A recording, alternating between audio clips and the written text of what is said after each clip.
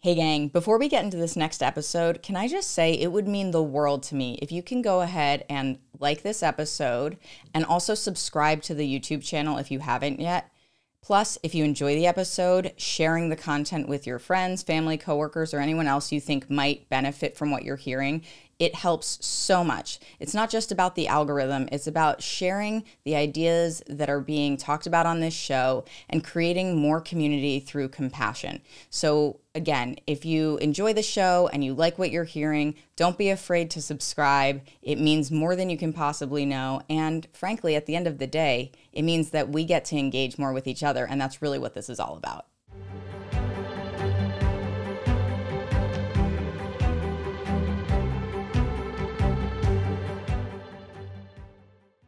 Hey gang, I'm Nikki LaCroce and you're listening to The Fuck. And on today's episode, I'm sharing the mic with Roxanne Chaput.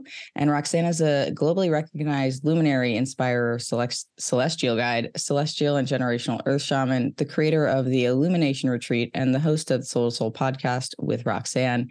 I am super excited to have her here. She is such an enlightened human and soul and beautiful soul. Just from our first meeting, it was immediately apparent, and I'm thrilled to have you here and to dive into your experiences. So welcome to the show, Roxanne. Thank you so much, Nikki, for having me. I'm so excited to have this conversation with you. So let's do this.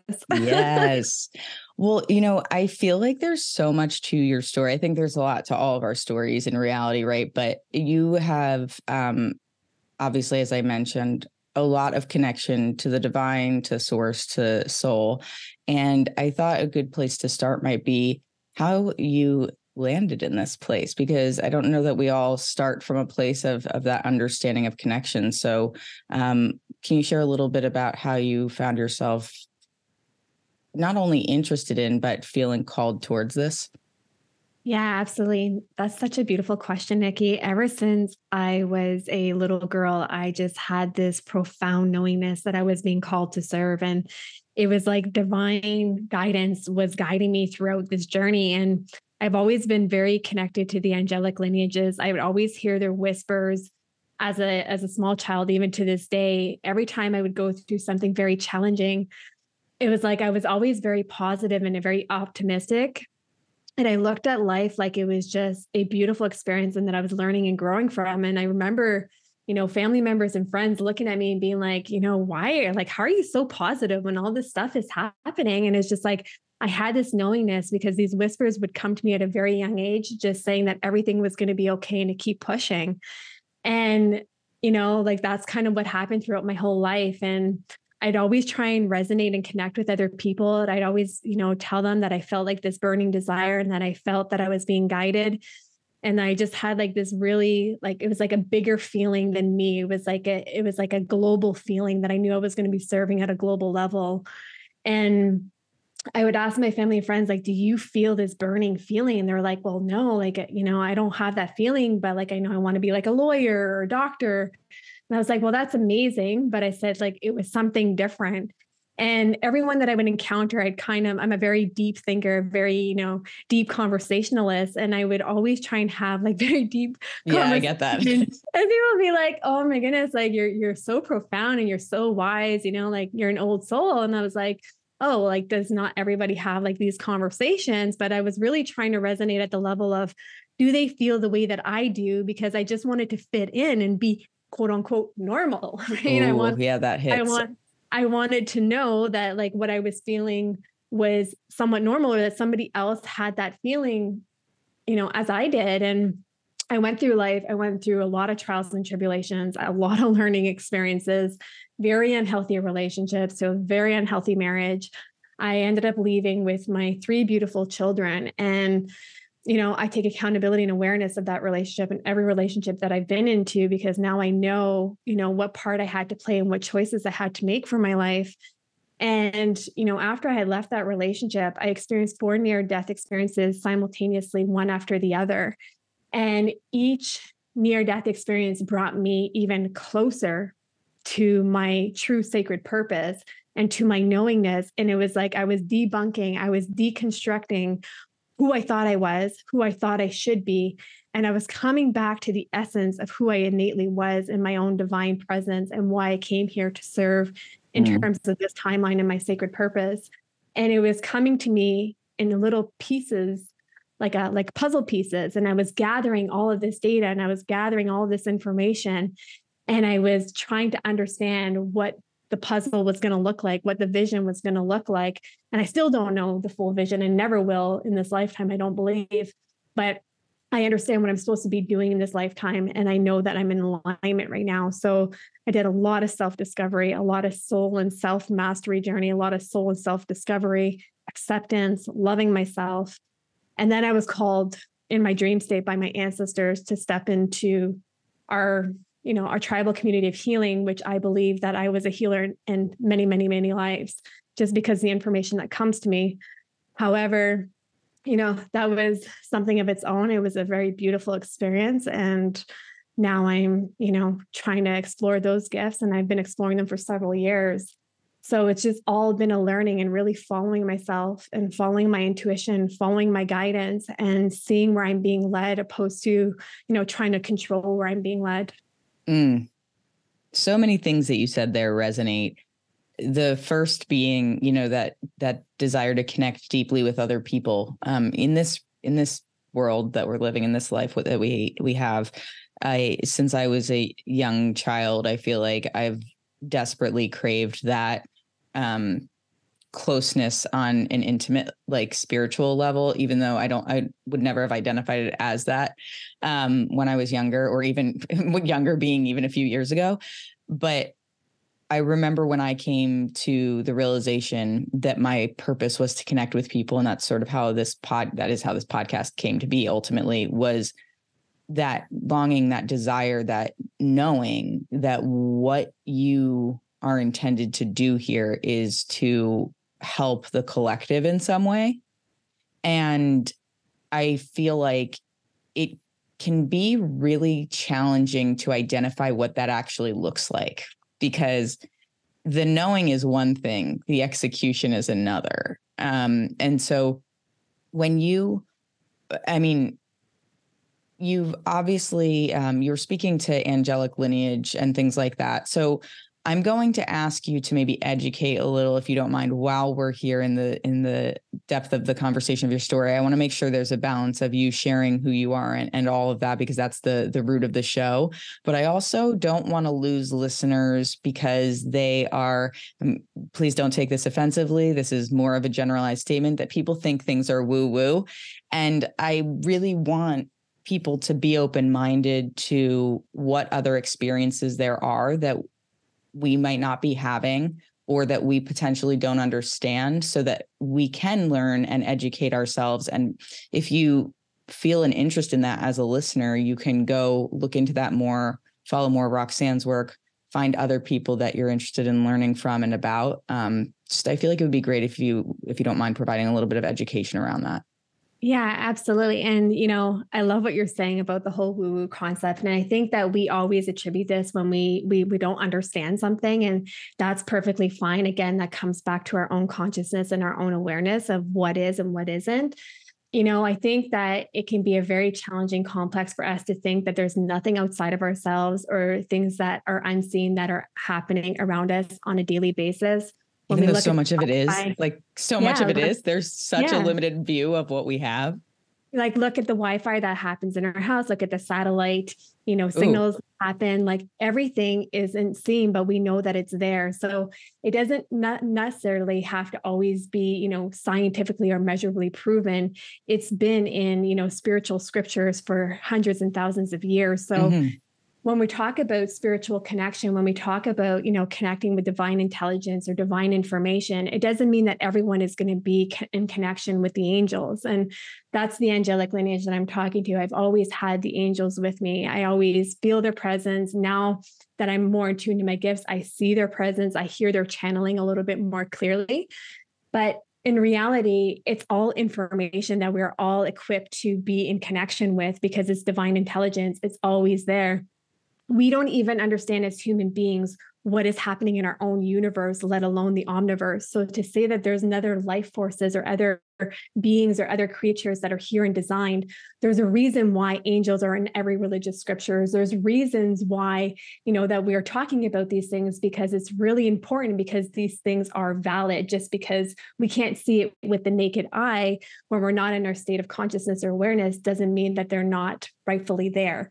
So I think that that's a really important thing. So, and most children that are very in tune, and it doesn't mean that most children are divine. Every child that comes into this lifetime is from divine essence, is a divine being, has divine intelligence, has divine connection. It's just, is their upbringing, encouraging them to connect with that? Or is it doing the latter, where it's never discussed and it's never honored and it's never respected and taught? When we look at the ancient tribal communities, it's all about spiritual context. When we think about, shamanism, shamans, any practitioners, ancient healing practitioners, they're there from spiritual practices, because they understand that it's not just the physical body that we're dealing with. We're dealing with the energetic and spiritual body as well as the emotional body and the intellectual body. So we don't even see our energy field around us yet. It has been proven in science that we do have an energy field. We are made of energy, right? And we know from energy, and we know from science and religious structures, that energy cannot be created by man, nor can it be destroyed.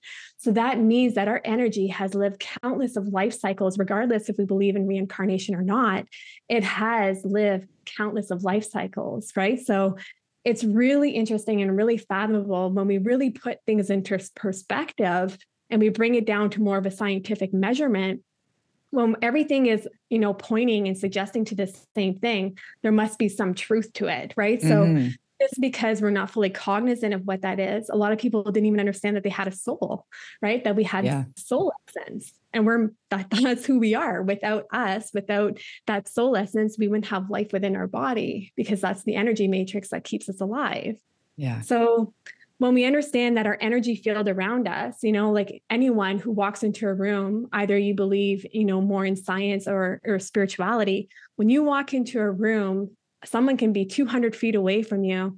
And when you see their presence, energetically, your energy matrix is already speaking to them, and you already have a connection. You're already making decisions if you feel this person is in alignment with you or not. Ooh, wow, that person has amazing energy. Or wow, that person is taking up all the energy into the room, right? Your energy matrix is already making decisions, and it's hitting your intuition, and then it's going up into the intellectual body. What most people don't understand is that we have over 5 different brains within our body, which has just been proven in science. They actually think we have 7. So we have the brains that are happening within our actual, within our head space. So we have about 3 to 4 brains within there. Then we have a brain that happens within our intuition. So the brain of our intuition, our intuitive knowingness, is 99% accurate, opposed to our logical sense of thinking, which is 94%. So that goes to show that our intuitive knowingness, right? We don't fully understand ourselves, let alone just our spirituality and our energetic and our cellular complex that surrounds us. So what I would invite people is to be curious about yourself, be curious of exploring who you innately are. Most people don't even know what organs they have in their body, or what their muscles are, or what their, their bone structure is. So it's really to come to that understanding. Oh, gosh, that was so beautifully explained. Thank you. I feel like I could listen to you just talk all day about this, which is great that I have you here at least for a little while. So the part that you mentioned too about, we just don't even know ourselves that well at a physiological level, the way that it's even written in science to date, exempt from what you just shared, has also been discovered, right? Like the things that we learn in school even is not entirely what we could know about ourselves. And even if it were, how much do we retain, pay attention, care? Because if it's not, it's sort of an out of sight, out of mind mentality, to your point. And the other thing that you said that stuck out to me instantly when you started explaining that was, but what about Wi-Fi? It's like, the cloud, right? Like cloud, this magical cloud. Yeah. We're like, just put all of your information there. It's totally fine. But it's very difficult to believe that there's other elements to our soul. I love that you dialed it in that way, because it really shows our ability to kind of justify what our belief system is, rooted in collective thought that is socially acceptable or vastly present and communicated through mainstream sources. Whereas what you're talking about and what you've experienced and what many, many other people experience, and this is, again, separate of religion, because religion to me is more of a vehicle through which your soul and divine connection can be expressed. People take it too far and they turn it into something that it really, I don't think, was ever intended to be. Whereas what you're doing is you're saying this starts from within. It requires us to have faith. And my family and I have had conversations about this. Faith and religion are different things. Yeah. And so having that faith and trusting your knowing, I love I'm going to Google so much about the various brains and intellectual sort of components of or not even intellectual, intelligent components of our bodies. But when you look at it that way, it's like it allows you to separate who you are in this world right now and everything around you from what actually feels right to you or feels in congruence with who you are. And so from what you were saying earlier, that's something that you've really felt since you were a child. And because you had these near-death experiences, it sounds like that really accelerated your possibly interest, but definitely your trajectory and your growth into your really understanding your soul and the lives that your soul has lived throughout time. Can you share a little bit about either those experiences or sort of the outcomes of those experiences for you, wherever you feel like going with that? Yeah, absolutely. And you know what's beautiful is that everybody has recognition of their past lives and they may not understand what this is. Even when we have deja vus, like to us, that is living in a different parallel and a different realm where a different outcome has occurred. And it doesn't mean that it has to be within, the 3D, within the linear, but we all have had past lives, regardless if we're newer souls to the earth plane. We have been energy at some point that was created, maybe combined with another energy source, and then kind of been like individualized in terms of like our soul essence and soul presence. But we actually do have a soul memory. So they have just been proven in science that we don't actually just have 2 DNA strands. We actually have 3 DNA strands. And that third DNA strand is called our triple helix. It's our cellular complex of our soul memory. So our soul has memory. So sometimes what happens in this lifetime doesn't make sense to us on why we react or why we have patterns or cycles from this current lifetime, because it's actually complexes that are coming from previous lifetimes of experiences that we've had and that have occurred. Can I ask a question real quick on that? Yeah. How does that differentiate from like generational trauma? Because I think that that could be conflated. Yeah. So generational trauma has to do with our epigenetics. Our epigenetics are genetics that are within us that are malleable. So epigenetics are things that have happened, a history of time. If we have been exposed in generations of unhealthy cycles of relationship, of financial, detriment and, no success in terms of like, love and capacity, have you ever met like families that they're just like, we have the worst of luck, like from generation and generation, worst of luck. Well, that has also something to do with epigenetics and it has something to do with entanglements as well, which we can talk about a bit later. But epigenetics are something that are malleable, that are changeable. So that is the importance of why we're realizing, why the research is proving that we really need to start going into generational healing, because when we heal one aspect of a cycle or a pattern, we're not just healing the future cycles and the future generations. We're actually healing back 2 generations and we're healing the lineage. And that's the importance of that work. If we choose or if we're called to step in to heal that aspect of our generational lineage. So it's really powerful. Generational work is really, really powerful. The thought processes that come with generational thinking. If you were raised in a home that, didn't have a lot of financial success and had a lot of financial struggle, you're going to hear conversations like money doesn't grow on trees. Money is this, money is evil. Like you're going to have all of these conceptualizations of what money is or what a healthy relationship is or what a marriage should be, because these are words that have been ingrained into your slate and into your genetics. What the beautiful thing is that we have the option to change that within our epigenetics because they're malleable.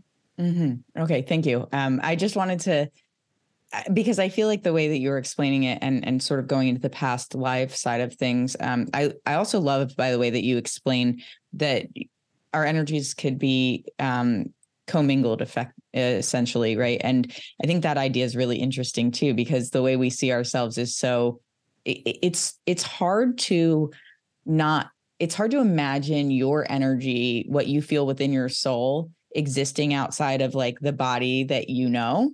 And so being able to get to a place where you can think about it just very scientifically from the standpoint of we are all energy, as you said, cannot be created or destroyed. So it's been somewhere, it's done something else a lot of times, probably.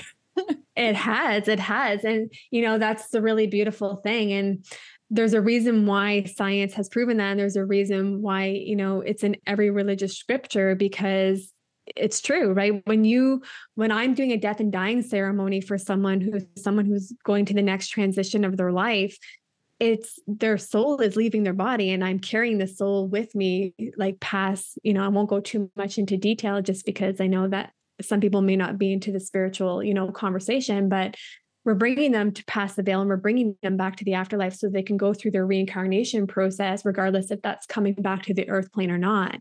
So we see that soul body leave, the physical body. And I'm sure if you've ever witnessed somebody leaving, you can see that something has changed in the demeanor of their look. And it's not just because they've passed, it's because that soul energy has left the body. I do kind of want you to go down that path if you're open to, but I don't want it to serve as a total detour. So even if we put a pin in that and you just explain it to me later, that's good. So it's your call. Yeah. So our death and dying ceremonies, and I also do this with clients that aren't going through the transitional period. And I do this with a lot of my mentorees, is that it's really important to understand where our energy was created from. And either if you believe in God, the universe, creator, whatever that is for you to be able to see where you actually came from and to understand the contracts that you had in order to come here and the experiences that you had to come here. And it's a really powerful thing because it also reveals your sacred purpose, why you came here and what you came to learn and what you came to do in order to serve the collective. Nobody came here to not serve the collective or they wouldn't be born in this timeline, right? Or any timeline. Regardless, if we understand what that serving is, it doesn't mean it has to be at a global level. It doesn't mean that it even has to be, expansive and publicly known. It could be something that you do with agriculture. It can be something that you serve with the animal kingdom. It could be the relationships that you foster and that you nourish. Like it can be anything in terms of that is serving the collective and serving obviously your highest self and your purpose. So when people go through this journey, so what happens is that we are a multidimensional being, proven in science, proven in religion. Like I'm just going to keep reiterating that because I love it. Please do reinforce it. I think it's really important. So we're multidimensional beings. So we know that we have an emotional body. We know that we have a physical, an intellectual, an emotional, a spiritual, and astral body. So it's really important for us to know that when we are at a multidimensional level, that our spiritual body can leave the physical body and it can go through journey and it can understand things that more of like, think about like an astral projection. So astral projection is when the soul leaves the body and it explores the cosmic waves and it explores infinite intelligence. And then it comes back and it gets grounded back into the body. It's almost like a very deep, deep meditative state where they go into their theta state, but then they're actually going and they're leaving, the soul body is leaving the body. Wow. Fascinating. Thank you. Thank you for going down that path for me. So sorry to go back. I am inevitably detouring on this because I'm just so fascinated by what you do. And you're so good at explaining it in a way that is not only informative, but very palatable. I feel like it's helpful to hear from someone who is saying all of this with a greater understanding of the scientific and religious components to it. I think it's really easy for people to share stories and feel a little bit like, well, like, how do I buy into that? And you're coming, as they like to say, with the receipts, which I appreciate. So And you know what I think is really cool too, Nikki, is like when we think about religion, this is something that we were actually talking within our tribal community and in our sharing circle, but a lot of the times we don't want to believe in spirit and we don't want to believe in energy or ghosts or anything like that of that nature, which I don't believe any of those things, have the power to go over us. I think that there are such thing as possessions. That's why, so many religious structures have like depossession or they do exorcisms because they know that an entity can latch on to another entity because it's energy. So when we understand that there's so much more around us and even in scripture that we're just not acknowledging because we just think that it's woo-woo, there's a reason why hundreds and thousands of years of religion and, scriptures show the same thing and prove to the same thing, right? So it's kind of unavoidable at that point. Yeah, totally. Great. Thank you. Thank you for going down that road with me. So back to the question that I originally asked you, and I will do my best to not disrupt is, how did you really find yourself in this place? How did your near-death experiences really affect the way that you moved into this part of your life? I think, Nikki, it really made me start questioning a lot of things that I thought were truth, but really were somebody else's truth and weren't my truth. And I think as a spiritual leader, it's really important for me every time I'm in teaching, and as I'm in teaching, I'm in learning as well, is that I always tell them, don't take what I say as your truth. Take what you feel as your truth and go in the resonance of your own truth. That's true leadership, right? Because you're following your own inner guidance. Just because my perspective and my truth is something doesn't mean necessarily that it has to be someone else's. If there's something that feels in resonance and it feels like it's right within your intuitive knowingness, then you're on to something. So for me, it was really exploring, really expanding. If my soul could speak in this now moment, what would it tell me? If my heart could speak to me, what would it say to me? My body could speak to me, what would it say to me? And really listening to the feedback of what my body is trying to tell me. Because we're multidimensional beings, a lot of the times what we see, and we see it right now that's happening globally throughout the world, is there is a huge mental health crisis because one, the emotional body isn't talking to the intellectual body and it's not connecting with the spiritual or the physical body, and they're not working in synergy. They're not working in harmony. They're working against one another. So it's really important as a multidimensional being that we're working in alignment. So I really had to come to my centers in all aspects of my being. And what did it take for me to do that? Well, one, I had to start healing my intellectual thinking. Without healing that first, I can't even progress to anything different because I'm going to stay limited within my belief systems, right? That's the power of belief systems. So what are my core values? Are they truly my core values? So it's like debunking, deconstructing, and really starting to build my own foundation of my own belief systems and building my home, my dream home with that new foundation, essentially, right? So it was really more of the intellectual level. And then I moved myself into the emotional body. Where am I keeping my emotions? What have I not expressed? Well, have I stepped into my power of advocacy? Have I stepped into my power of voice? Am I actually speaking what's on my mind? Or am I speaking what everybody else or what I think everybody else wants to hear? Right. So people would ask, are you okay? Or like, how's life? I'm like, oh, great, this, that. But in reality, when I really look at it, no, my life was shit. You know what I mean? Like, oh, I feel you. I wasn't truly happy. I wasn't truly fulfilled. Like, let's just be honest. I wasn't at peace with myself. I allowed everything outside of myself to regulate my emotions and to regulate my self-worth and my self-value, right? So it came to a place of self-acceptance, loving my dark, loving my light, loving all the shades that were within me, and really bringing those things to light and loving every aspect of who I was, regardless if I thought it was socially acceptable or not, because I'm over that shit. You know what I mean? Like, that's what happens when we pressurize and we suppress aspects of ourselves, is that it leads into depression. It leads into anxiety because there's an emotional disconnection and we're disconnected from our soul. So it was really important for me to understand that.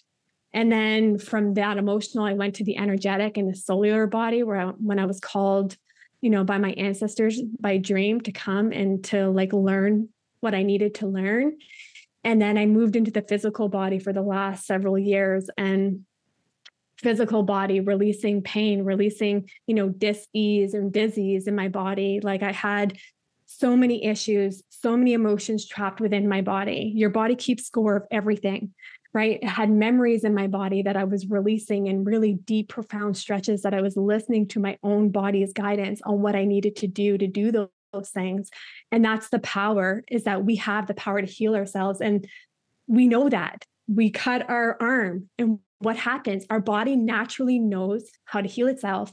But what happens when we're at the emotional body or the intellectual or the energetic, we get in the way and we create blocks and barriers, like putting a pebble into the wound and then expecting it to heal properly. Oh, yeah, right? that's a good analogy. Yeah. So that's what that is. So it was me doing that own self-work before I really stepped into my body of work. So I feel like the sort of the timeline, or not even timeline, the sequence of events rather, that you described really aligns with what my own experience has been thus far, particularly with that recognition that at an intellectual level, you need to acknowledge really who you are, who you want to be, and ask yourself, is the way that I'm living right now exemplifying that? Do I embody that within me?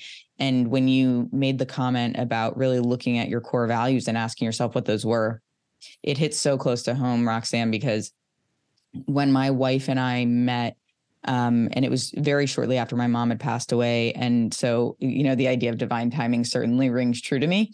And she and I, just really connected instantly. We were able to talk about a ton of things. And we were kind of just going back and forth on just what it is that we want or need or even expect from ourselves and other people. And I had sent her a list of core values that I had found somewhere online, I think like Pinterest or something. I was just scrolling and I was like, I feel like this is a long list, but it's very, very reasonable. Like they're all things that you would want. And you're like, okay, loyalty, honesty, integrity. These are, very fundamental, basic things, but there's also other ones that we don't necessarily immediately think of, like generosity or, open-mindedness, things like that. And so I used that core values list as a mechanism to also help me through that emotional growth, because I saw it as a way to challenge myself if I was embodying that, if I was being true to myself in those values. But it also prompted me to make a list of like what my wants, needs, and deal breakers were in relationships, because I had just gotten out of this very toxic, abusive marriage. And so it was like, I need to not only understand what it is that I want and who I want to be and how I want to show up in the world, or even how I am, but I need to understand more behind the why and what that looks like from the inside. And doing that opened up so much more for me in terms of, as you said, self-acceptance, self-love, the ability to regulate our own perception versus asking, for continuous validation or seeking continuous validation externally. And it fundamentally shifted the way that I see myself and the way that I show up in the world. So I cannot emphasize enough the importance of those two parts of it. And I think that when you get into the more spiritual and physical side of it, those things have so much power in their own right. But it's very difficult to have, I think, the outcomes maybe or the transformation that you're seeking if you don't take those other steps first, because you're going to continuously be longing for something if you haven't identified yet, what it is really that you're aligned to at your core. So I really appreciate that you went there, and in particular leaning into the somatic side of things where like you have to release things from your body. I have found that going to a place where you allow yourself this has been a common theme in this season, is allow yourself to feel your feelings, not just intellectualize your feelings. When my therapist first said that to me, I was like mildly offended. I was like, wait a second. No, I'm an emotional person. I know what I'm feeling. She's like, no, I know that you know what you're feeling, but are you feeling what you're feeling? And I'm like, am I? No, probably not. As soon as we have resistance, we know we've hit truth. Yeah. Oh my gosh. Yes. I love that.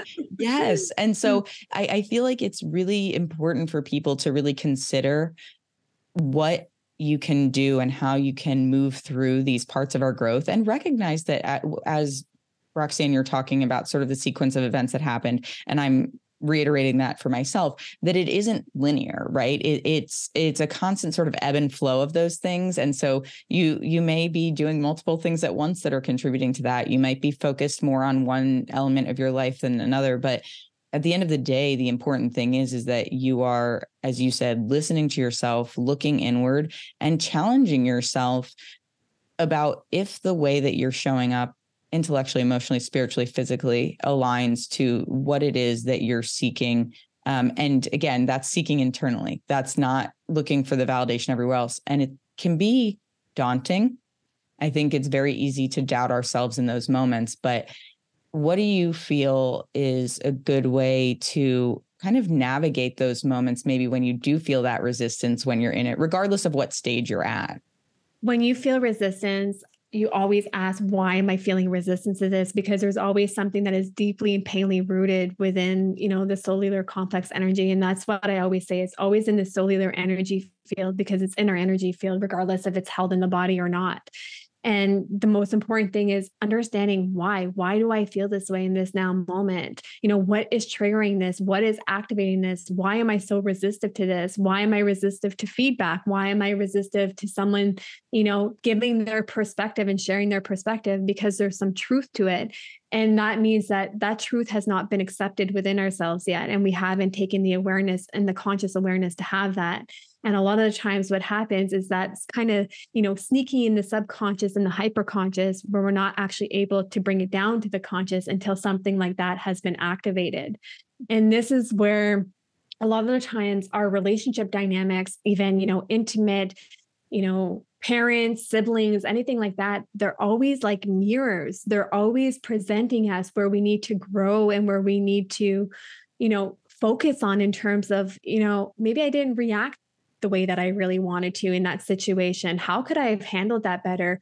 Why is somebody else's actions or words affecting my own emotional regulation and affecting my own inner peace? Yeah. Like that is the deeper question, right? Because when you get to a point in your spirituality, in terms of your understanding of yourself, it's more of the observer, more of the witnesser, of witnessing your own behaviors, witnessing your own reactivity, and really not allowing external things to affect your emotional regulation. Understanding we're human beings, we're going to feel emotions. That's how we connect with one another. And it's a very powerful thing. And like you said, it's really important for us to feel all of our emotions and to process them. I'm feeling really sad today. I'm feeling really sad in this now moment. Why am I feeling this way? Yeah. Somebody said something that I felt like was criticism, but they were really coming from a place of in love. Was their intention really malice, or was it really coming from a place that they really want to see me do better in there?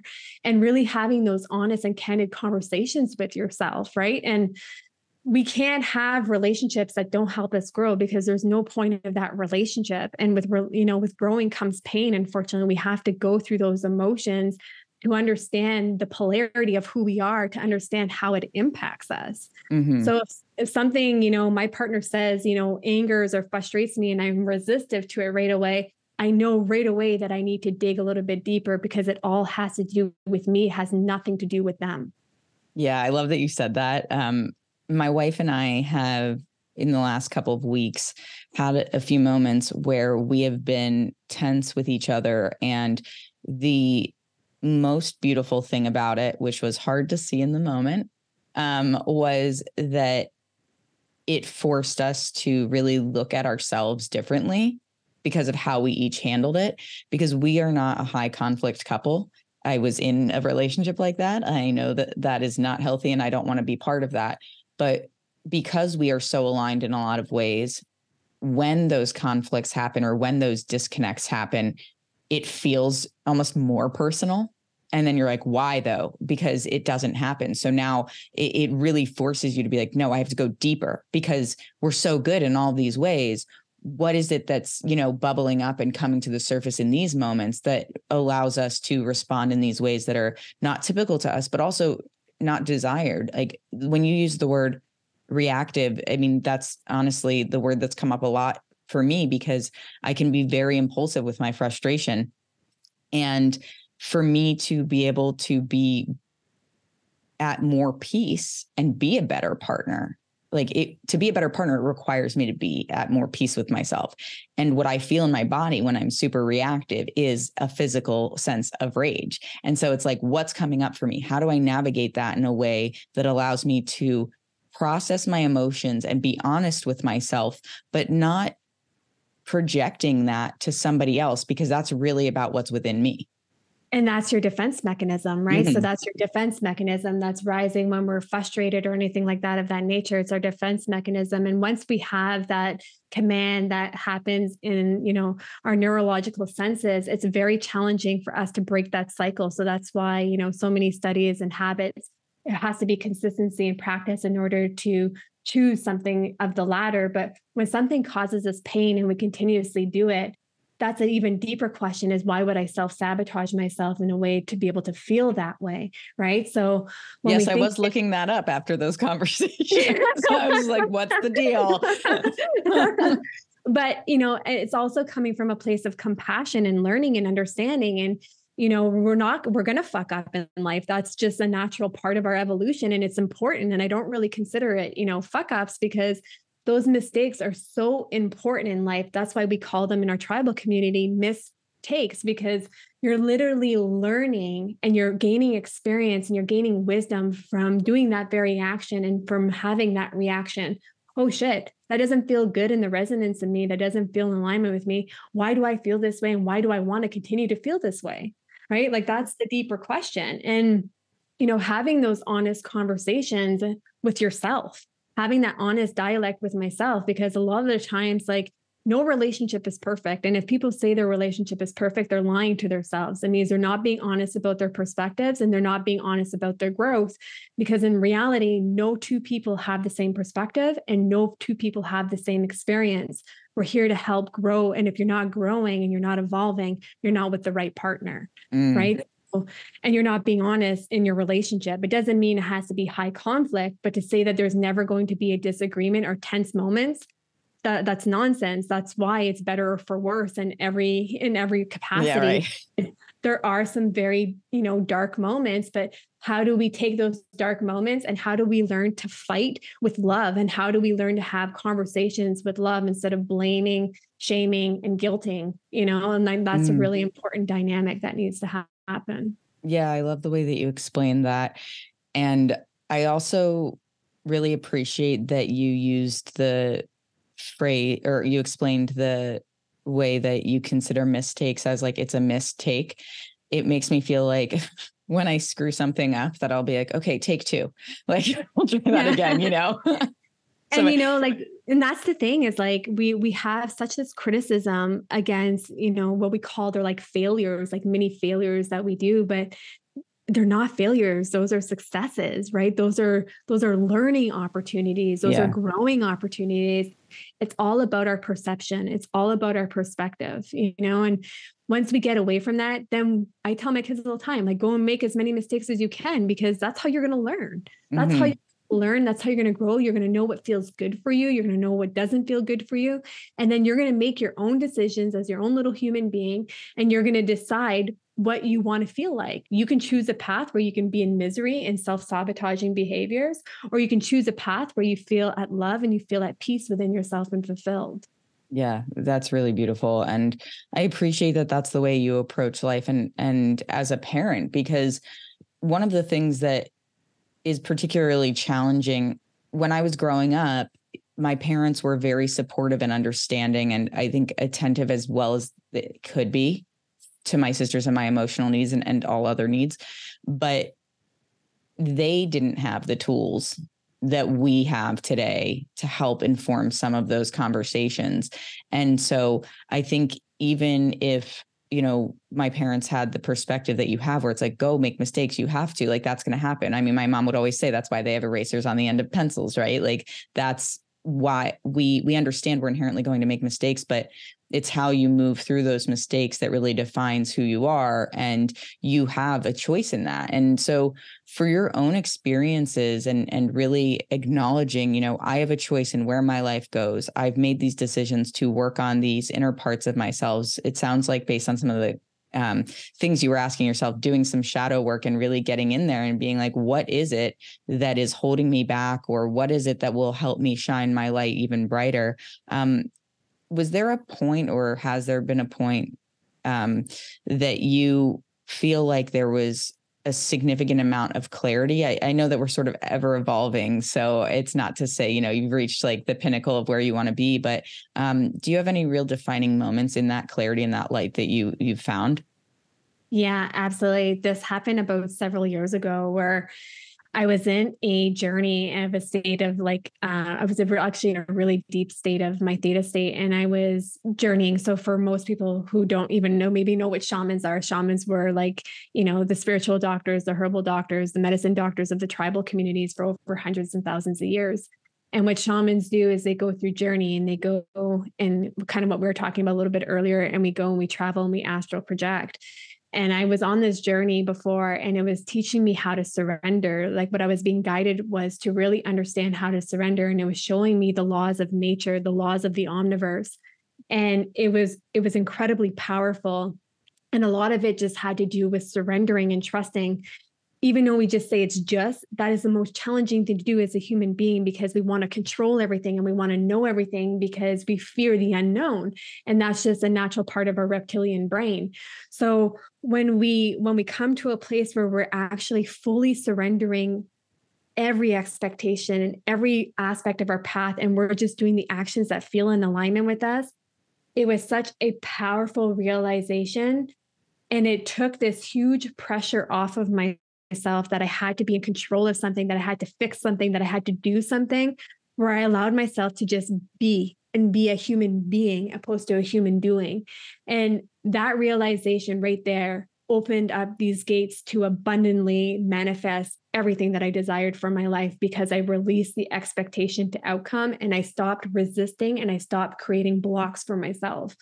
Because a lot of the times what happens in life is that we want something in our life and we're so fixated and we're so focused on it. But the very thing that we're doing is we're creating resistance around that, because we're coming from scarcity, fear, and lack. We're not coming from knowingness and trusting.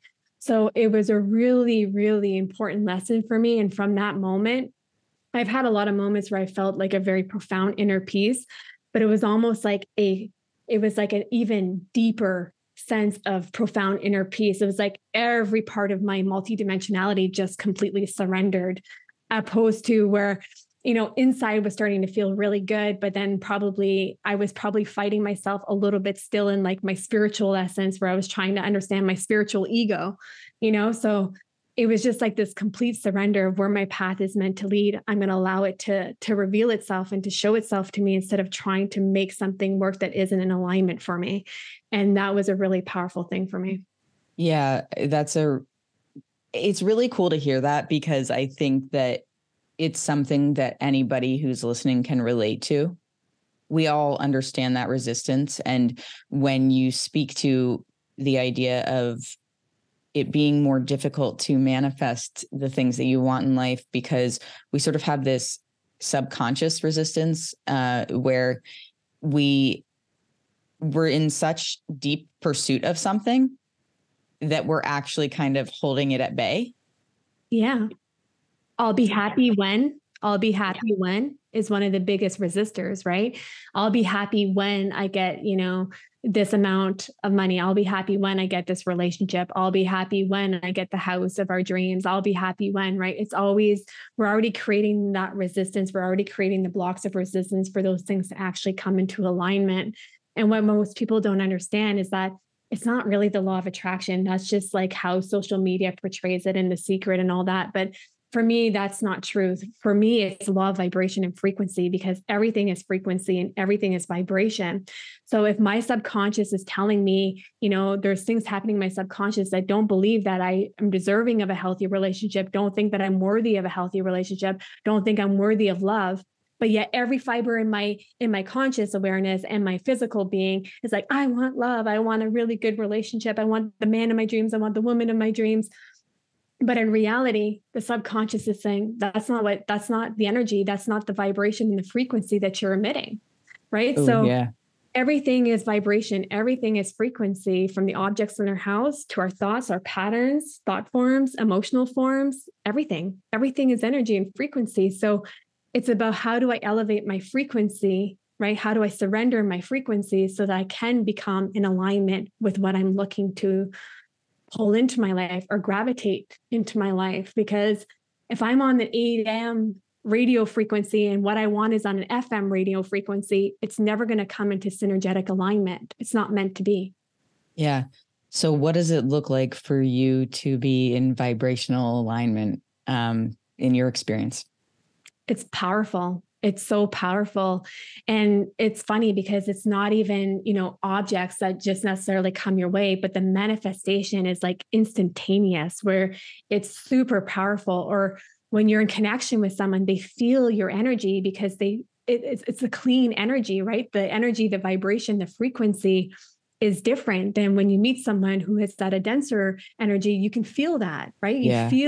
You feel the measure in frequency. We just don't know how to actually intellectualize it and, vocabularize it, but we already are measuring those things as a human being everywhere we go, so it's really important, I find, for like vibration and frequency for me to be at a beautiful state. I also still have dips in my vibrational frequency. I still have moments of sadness. I still have moments of frustration that I know that I continuously need to learn and expand and to grow, right? And that's part of being a human being, is growing.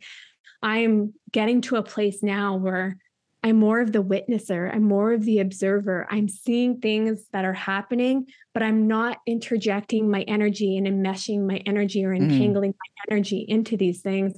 I'm just allowing myself to witness and to observe. It is what it is. And it's not something I have control over. All I have control over is my vibrational frequency. It's so important that you say that, I think, especially right now, as we're in the throes of a lot of turmoil in this world. It would be challenging for us to not have dips in our frequency in this human experience, because there's the obvious direct impact of things that are going on in our personal lives. But as you said, even just with social media or the news or just information that's coming in from these variety of sources, we get pulled into these states of really, I think, significant disconnect from ourselves when we're entrenched in that. And I've witnessed it with myself. Like, I used to never care at all about watching the news or anything like that. And then I would go through these periods of like very much aggressively watching news. And I think it's important to say not mainstream media, because that stuff is just not up my alley these days, but more just trying to keep aware of what's going on in the world, and trying to keep aware of what's going on in the world. As somebody who's an empath, it is very challenging for me to do that without feeling a sense of responsibility to somehow help heal the world. And I do feel called to do that in the ways that I can. I find it challenging to fully acknowledge that, like, I can't do that. It's just this desire, this really desperate desire for people to have peace, to be in a place of love, and to find the understanding of our collective potential. But to put that pressure on yourself to always be up and in a place of love, it's not realistic. Like, we are surrounded by things that are going to challenge that vibration. And as you said, I think this is where it's like, well, I can decide how I respond to it. And the thing that I've learned in my experience is it is an ongoing process. For instance, like the way that I react when I'm angry, I tell my wife, I'm like, I used to be like up here before I even met her. Like, I was up here. If I was elevated, I was there. And I'm like, so when you feel like I'm frustrated with you, I'm actually like down here. And so there's like a lot further that this has come than you're even witness to. And it's like, so you feel it within you, how you're changing your response and that you're building new patterns for yourself. But it requires a very conscious awareness and willingness to actually activate those parts of ourselves to get to that place of growth.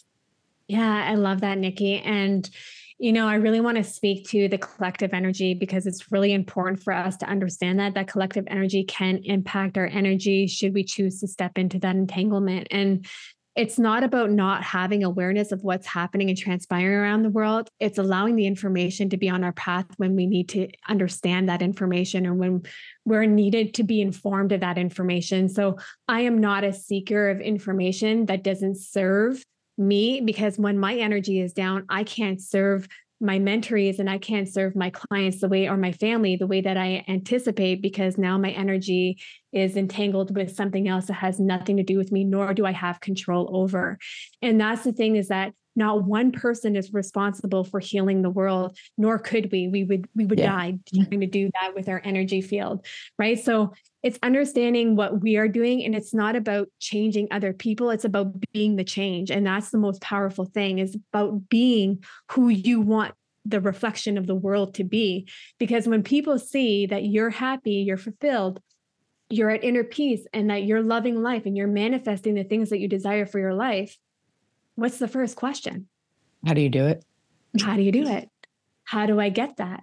Right. So it's not even that we have to seek to give that information, is that the right people who are meant to be in your vicinity and come to you on their path for their soul journey will naturally already be gravitated towards you as you be the change for yourself. Oh, yes, yes, yes, yes. So many yeses to that. That's perfect. I cannot explain enough how much I also needed to hear that right now. It's easy, I think, sometimes, as you've been saying, to kind of get in our own way when even if we recognize the resistance, to give ourselves the grace to move through it and think about it less in terms of, well, how do I help everybody else? But it really does come back to your ability to find that inner peace for yourself. And something that I've recognized in the recent years has been, for me, inner peace is inner peace is a combination of gratitude, love, and joy, and being able to find space for those things that then brings me to a place that is more harmonious.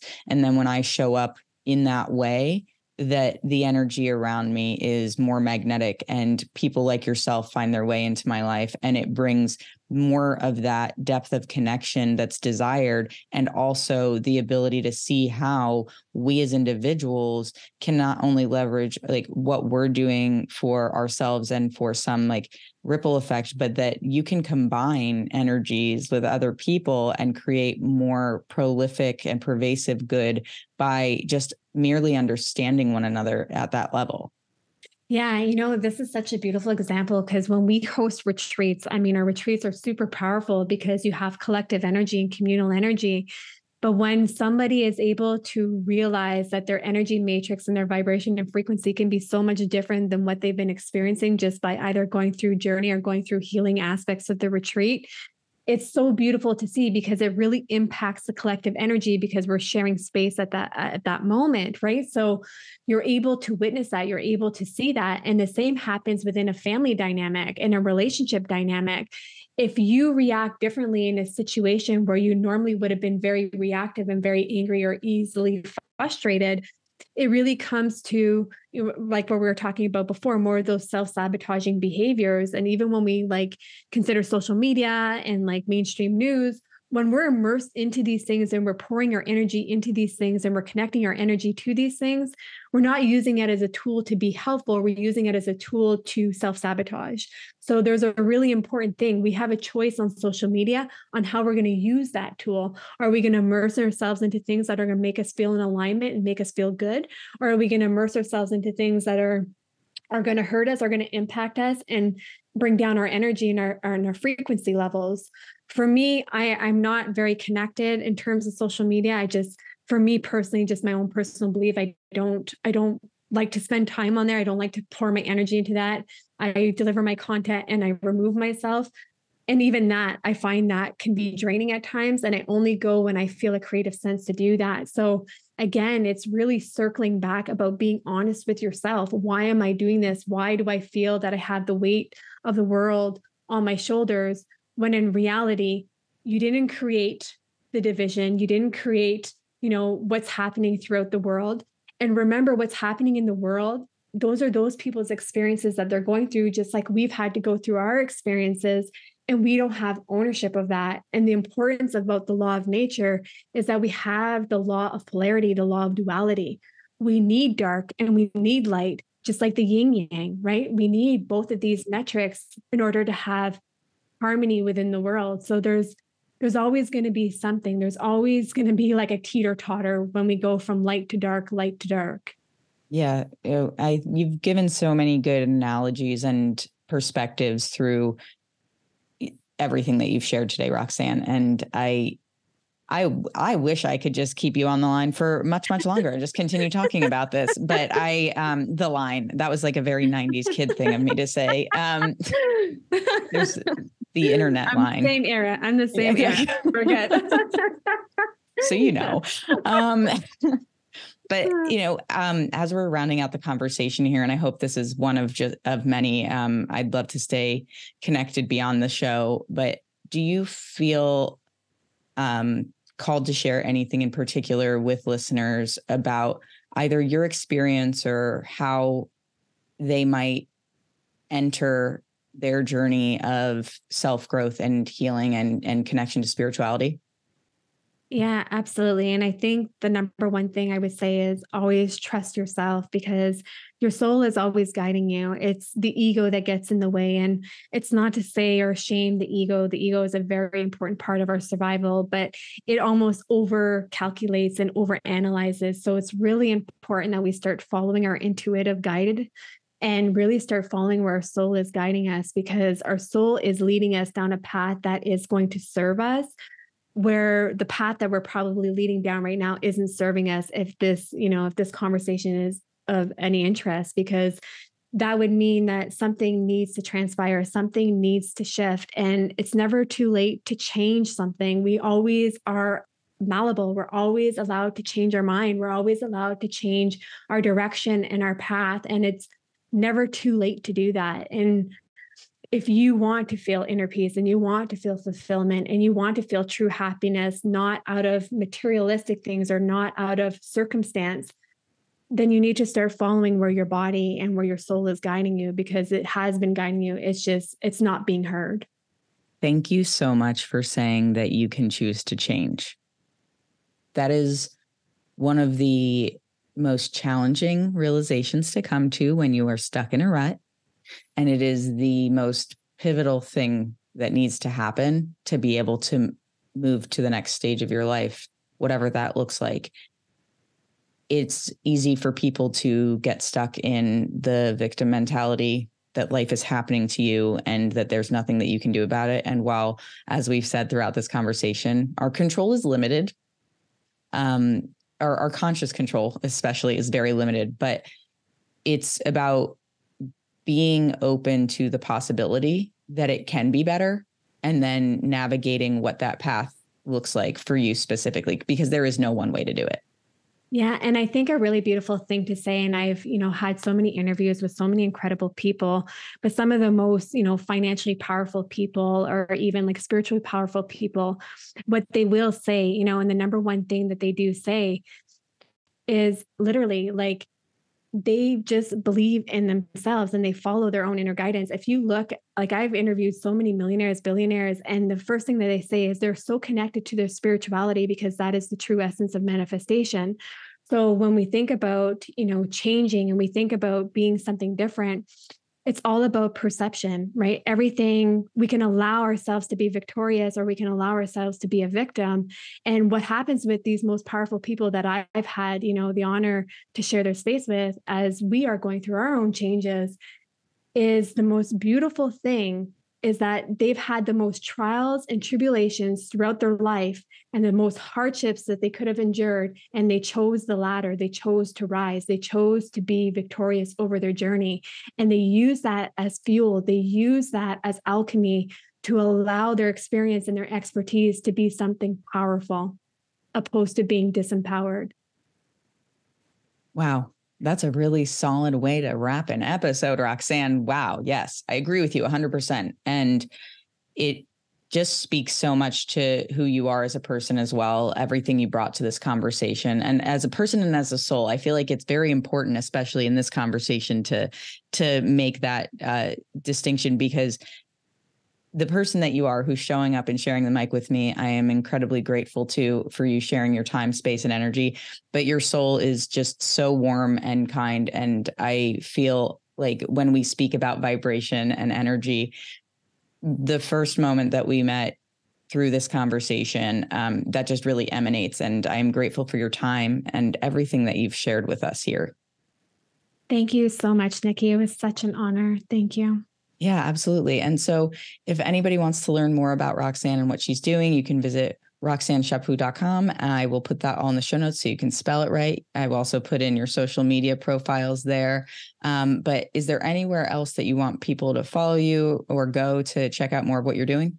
Yeah, I'm also on an app called Wisdom, and it's a really incredible app about building community of, people that have thoughts that want to share thoughts. And it's a really powerful way to just express yourself. So I'm also on Wisdom. So if they ever want to kind of tune in, or if they want to, just explore Wisdom itself, I think would be amazing. In the meantime, gang, that's all for this episode of Who the Fuck, and we will catch you on the flip side.